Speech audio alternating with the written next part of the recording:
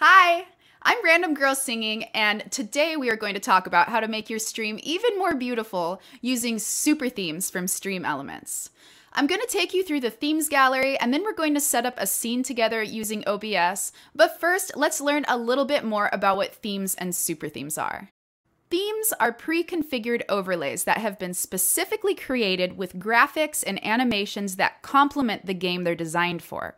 And super themes include a set of 5 different overlays a streamer might want to use from beginning to end.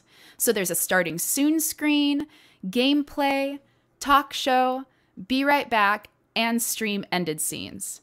Let's take a closer look at how to set up themes and super themes. Get started in the left side of your dashboard by clicking Themes Gallery. This is where you can browse all the different themes and super themes. You can use the search bar, or you can sort themes by alphabetical order, rating, or popularity. You're going to notice that there are super themes available for a lot of the most popular games: Dota 2, League of Legends, Hearthstone, Overwatch, PUBG. The list just goes on, and they keep adding more all the time. You can review a theme by clicking Preview, or you can just go ahead and click Create. If you chose a super theme, you'll still be able to take a look at all the different overlays.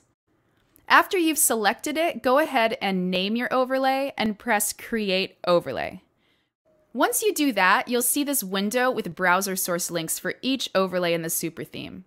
At this point, you can use those links to configure all your scenes, or you can navigate over to My Overlays and see that each scene has been saved as an individual overlay that you can edit within your overlay manager. Once you open up a super theme overlay, you'll see there are spaces for you to customize. Make sure you edit this information, and then click Launch Overlay for the source code. Now we're going to move on to placing scenes in broadcasting software. I'm using OBS for this part. So what we're going to do is create a new browser source and paste your overlay link. Now set your resolution in the browser source to match your overlay. Just so you know, all the overlays in the themes gallery are automatically set up at 1920 by 1080. But you can adjust the overlay's resolution by editing each overlay in the My Overlays page.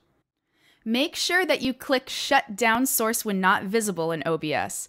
Otherwise, all the scenes in the background are going to be making noise, and we just want the audio to play from whatever scene we're currently using.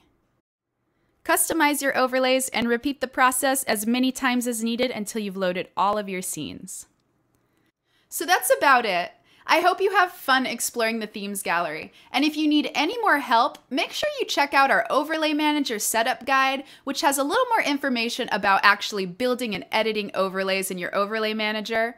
Or come join our Discord server and you can chat with other StreamElements users and get access to real-time staff support when you need it. We have a really great community there, and there's always somebody willing to help. Links are in the description below, and thank you so much for watching. I will see you guys later. Bye!